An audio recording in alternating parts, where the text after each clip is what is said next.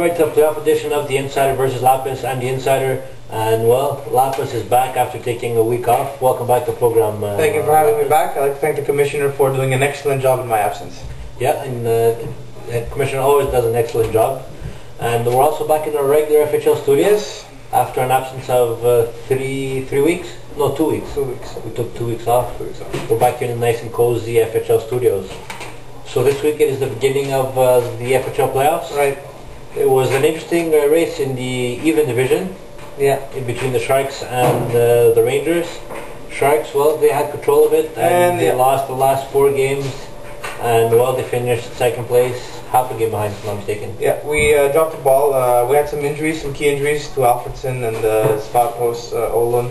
And some players just didn't step up, and it cost us in the end. But second place finish is not bad, and we're looking forward to do well in the playoffs. And hopefully, I think Olu came back from his injury. But I benched him this week because I was unaware that he was coming back. Okay, so it's his punishment for getting injured. Pretty much. And Alfredson and Zvato should be coming back sooner than later, hopefully, for the Sharks. And the other division, the winner was the Canucks. So the Canucks, how many years have they finished first? I don't know, but they seem to have a dynasty going on. The Mornifeld brothers draft well and they manage their team very well. They of course, they give you ridiculous trade offers, but I guess some people take the bait, and that's why they're on top. Yeah. Okay. So that is it. Let's go through the playoffs. Right. The playoff races that ended up. So what we're going to do now is we're going to open the Insider vs. Lappas mailbag, and after that we're going to do our picks and we'll tell you who will win in the round 1 games. You've got mail. You've got mail, baby, yeah! Read simple words. You've got mail. Woohoo! Like every week we get hundreds and sometimes even thousands of questions from all our viewers, sometimes even millions of questions every week. And it wasn't any different this week. We've got a question, and Lappas, what is it? Yes, this week's question comes from Jocelyn Reed from Dorval, Quebec. And Jocelyn asks, Dear Insider versus Lappas, every week the Insider says that his picks are better than Lappas, but upon reviewing the records, you have the same record. What's up with that?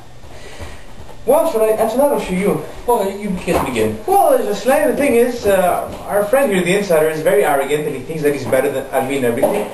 So he's just trying to advertise the fact that he's better at me at making picks, but he's not. It is false advertising. Therefore, we are equally as bad as making our predictions. Well, Jocelyn, first of all, thanks for watching the show, and we hope you keep on watching till the end of the season. But what else can I say? But my picks are definitely better than Lappas. What you don't know is that before the shows begin, I actually give Lappas his picks, or else he'd be going 0-8 every week on a weekly basis, and he'll get everything wrong. So those couple of games that he gets right, they're thanks to the Insider. Whatever, that's not true, but you have both sides of the story. Now you believe who you want to believe. Speaking of the records of the picks, right, we're going to take a look now at our picks of last week. And keep in mind, when you see Lappas' record for last week, he didn't do his picks. It was actually the Commissioner who made his picks. And he helped out Lappas, and now Lappas has the lead. So let's take a look at it right now.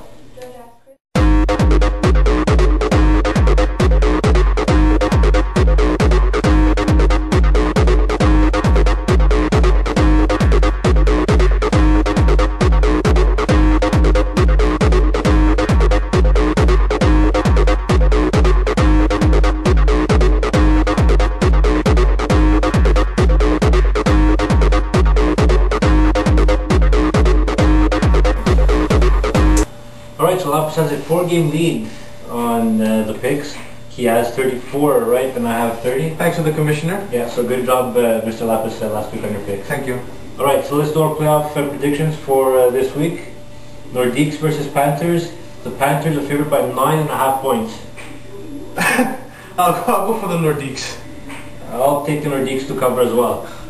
Oilers versus Flames. Oilers are favored by 8.5 points. Flames.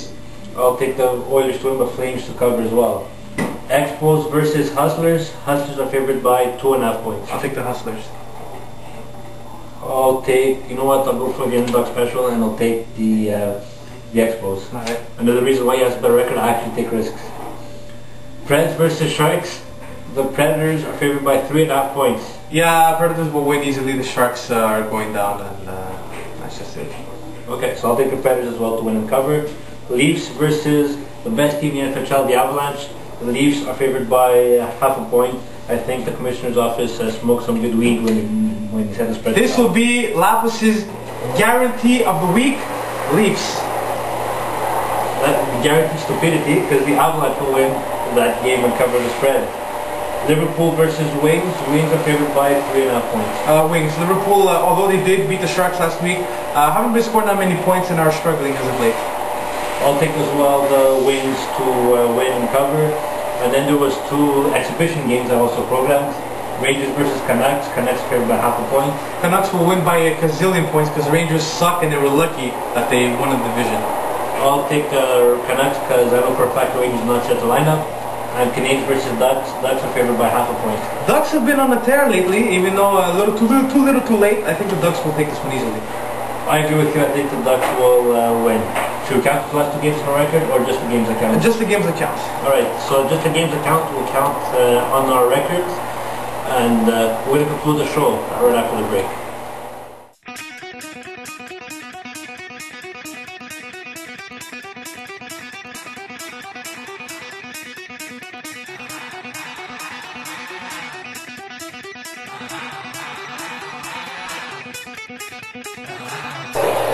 Okay, so we're back now with the final words.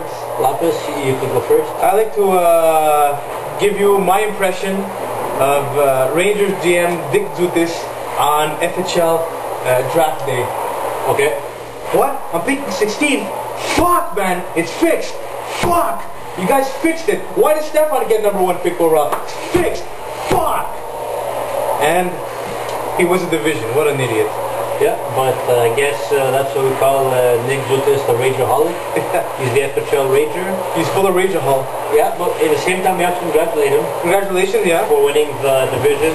So even though you're a Rager, sorry, not a Ranger, a Rager. A Rager and a Ranger. Yeah, maybe we could change his name to that next year. The Rangers. The Rangers. That's not a bad idea. Right. And if that happens, you've got to credit the Insider and Lappas for coming up with that name for the Rangers. The Ranger. So that is our final word. Thanks for watching, everybody. That's Lappas. I'm the Insider. Enjoy the playoffs, and we'll talk to you again next week on the Insider vs. Lappas.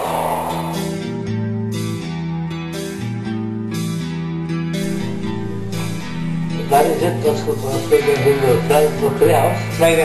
The playoff races that ended up. So what we're going to do now is we're going to open the Insider vs. Lappas mailbag, and after that we're going to do our picks on who will win in the round 1 game. The games count on our record, and we're going to conclude the show right after the break. I'm working on the